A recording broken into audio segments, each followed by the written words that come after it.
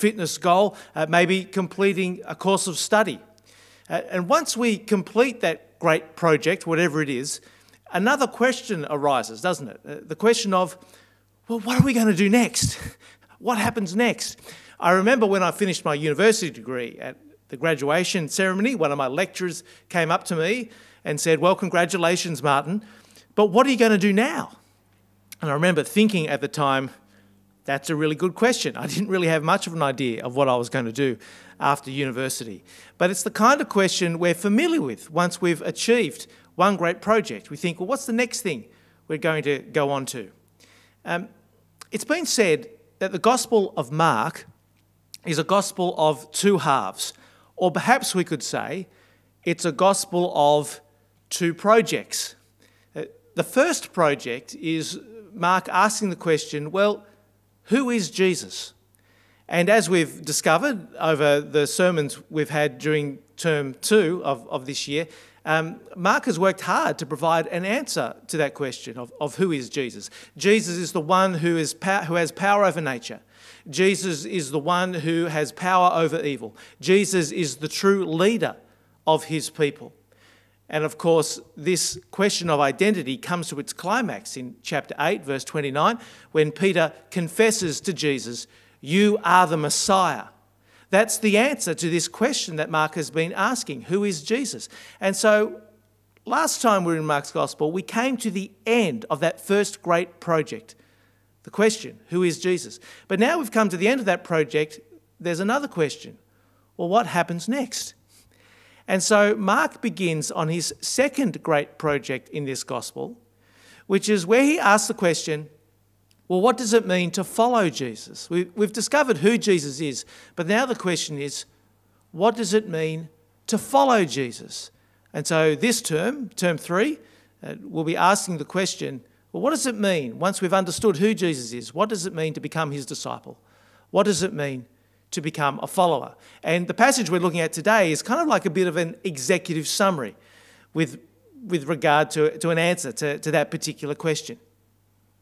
But it is a goal that is going to stretch us, or it's a project rather that's going to stretch us. Just like someone might complete a 10-kilometre fun run and then decide to go on to a bigger project, completing maybe a 42-kilometre marathon, so too, it seems to me, this second project of asking the question, what does it mean to follow Jesus? This is going to be something that stretches us. Will all the work be worth it? Yes, of course it'll be worth it. Because as we'll discover in today's passage, there is a great personal cost if we don't invest ourselves in this second project, if we don't seriously consider the question, what does it mean to be a follower of Jesus? And so Mark allows Jesus to introduce this second great theme in chapter 8, verse 34. But before we hear from Jesus, let's just take a note of the audience who is hearing Jesus at this point in time. Mark makes the observation how Jesus called the crowd to him along with the disciples. What Jesus is about to say here is not just a message for the spiritual elite, not just a message for the disciples. Rather, it's also a message for the crowd, the people who have gathered around, maybe the people who are just hanging out at the back, observing what is going on. You might think of yourself as the least of all Christians. You might think of yourself as barely attached to the back of the crowd who are surrounding Jesus. But know this is a message for you as well as for the people in the front row. A message for all of us. And what is the message? Well, this is how Jesus describes this second great project. Once we've discovered who he is, this is what comes next. From the second part of verse 34.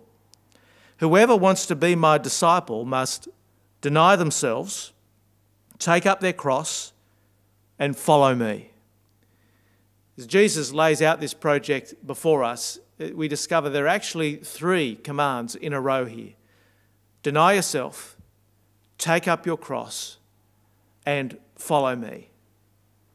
Let's take them one by one, just briefly. Deny yourself. Well, that sounds intense, doesn't it? And perhaps it is a drastic thing to do, depending on how much we have invested in ourselves, how much we admire about ourselves. Maybe it might be a very drastic thing to do. What Jesus is calling for us here is to develop a very serious sense of humility. What he's calling for us is a Copernican revolution in our self-understanding.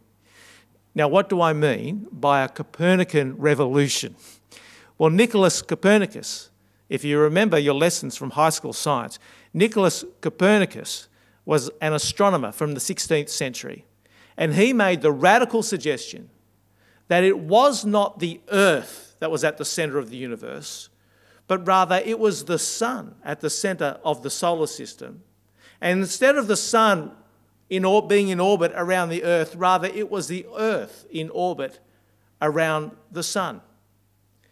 A Copernican revolution.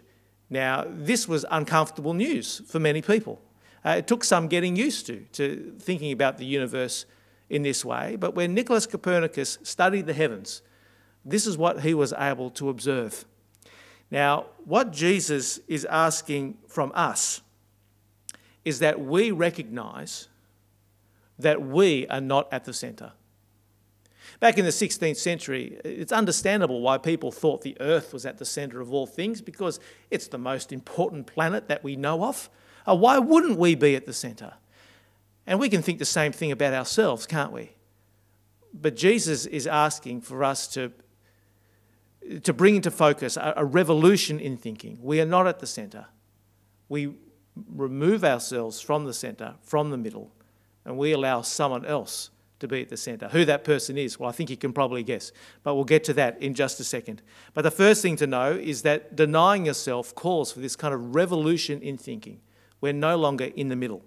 And as we move away from the centre, secondly, Jesus asks us to accept some degree of discomfort and sacrifice. Take up your cross, he commands us.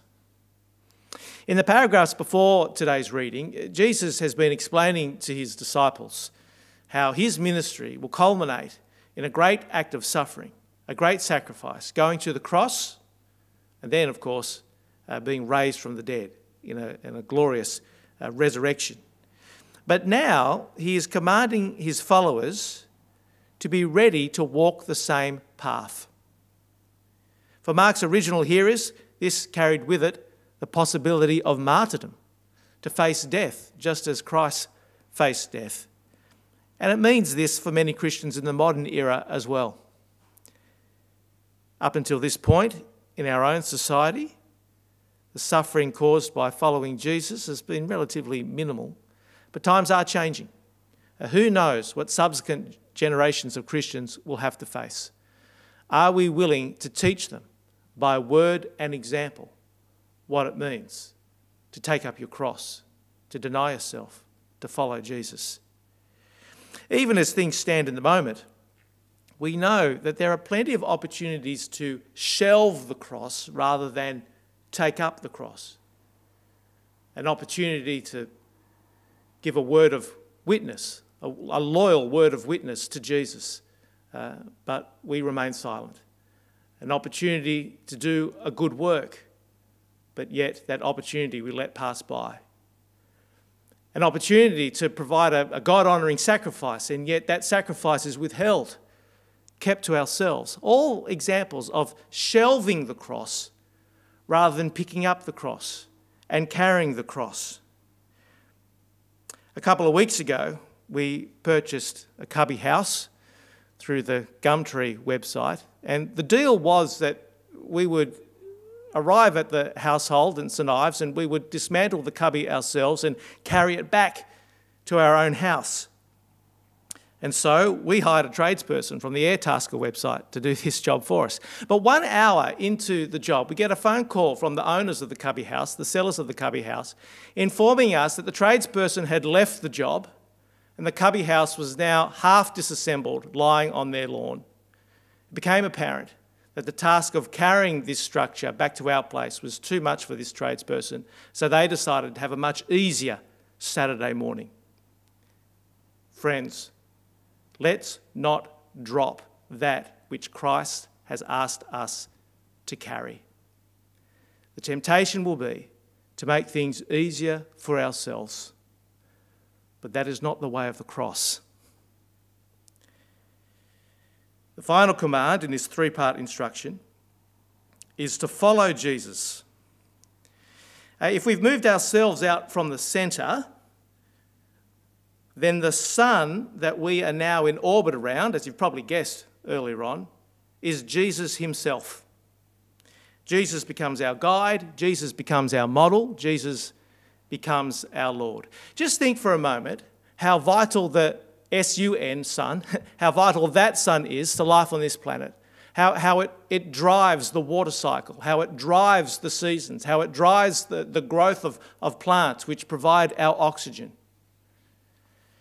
And in the same way, if the S-O-N sun, if that sun is going to be at the centre of our personal lives, then it's only appropriate that he be the one who drives everything that we plan and everything that we do.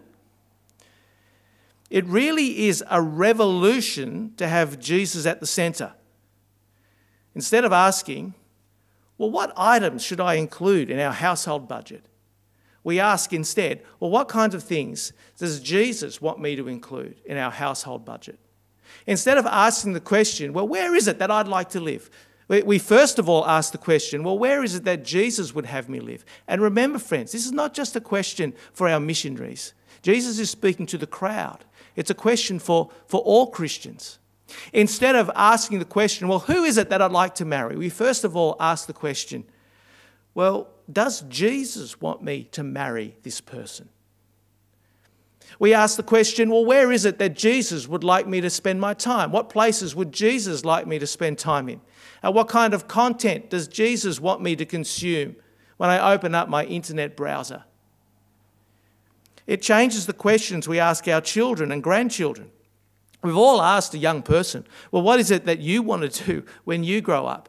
But have we ever asked, well, what is it that you think Jesus would have you do when you grow up? Now, it might make us feel a little bit uncomfortable to ask those kinds of questions, but why should it be uncomfortable if Jesus is at the centre? If we do feel a little bit awkward asking these questions, then perhaps it's evidence that in actual fact, we've been pushing Jesus out to the edges. That when it comes to thinking about our life's journey, he's actually become a bit of a stranger, or at very best, perhaps an occasional visitor. But friends, he asks to be much more than that. He asks to be at the centre. Will we recognise his rightful position, guiding all that we plan, guiding all that we do? It's a very quick series of commands that Jesus gives us here in verse 34, but I think to obey them may take some thinking. It may take some planning. Part of the problem in thinking through this command, particularly to deny yourself, is that we still exist within ourselves. And so we can never leave ourselves behind in an absolute sense. We could be tempted to think that deny yourself means neglect yourself or abuse yourself or hate yourself. But the thing is, if we take deny yourself to mean those things, then I think we actually become less able to be followers of Jesus. There's a great story about a 19th century Scottish Presbyterian minister named Robert Murray McCheyne. He died at the age of 29, and he was renowned for his hard work ethic. And perhaps it could be true that he pushed it too hard, because on his deathbed, it is reported that he had these words to say: "The Lord gave me a horse to ride and a message to deliver. Alas, I have killed the horse and cannot deliver the message." The horse being, of course, his own body, which he had worn out and which was now breaking down. So it's true, friends, that we ought to identify the things in this world that we say no to, things we deny ourselves, but we need to think carefully about what it's wise to say yes to. And to navigate our way forward, we'll need to invest some time in personal reflection, we'll need to invest some time in prayer, some time in studying the scriptures, and also some time in discussion with others. But friends, it's time we must invest in. Because as we'll see in the following verses, if we don't take these commands seriously, there's the very real potential for some serious personal loss. The danger of ignoring these commands is spelled out from verse 35, where Jesus says this, "For whoever wants to save their life will lose it, but whoever loses their life for me in the gospel will save it." We live in a culture where we lead ourselves to believe that we can find success on every front. I remember when I was at school, the successful students would often compete with one another to have as many honours as they could fit printed on their blazer. If you were successful in a certain field of endeavour, you could get a little line printed on your blazer: academic success, co-curricular success, representative sport. The great students were those who were able to find success on every front. Now, does that logic translate into our walk with Jesus? Can we find success walking with Jesus as well as success harbouring our own personal ambitions? Can we be winners on both fronts? Some people might like to think they can set up two thrones at the centre, one for Jesus and one for themselves. Well, Jesus is clear. If you make plans to save the life that you are designing for yourself, then that life will be taken from you. You could become very successful at life in this world. You might be really good at setting goals and achieving them. But Jesus says it's not worth it. Verse 36, "What good is it for someone to gain the whole world, yet forfeit their soul?" The American preacher John Piper has a striking illustration of the foolishness on focusing on this life's goals rather than eternal goals, rather than the goals that Jesus would have us focus on. He tells the story of a couple in their 50s who retired early to the state of Florida and who spent their days cruising on their boat, playing softball and collecting shells.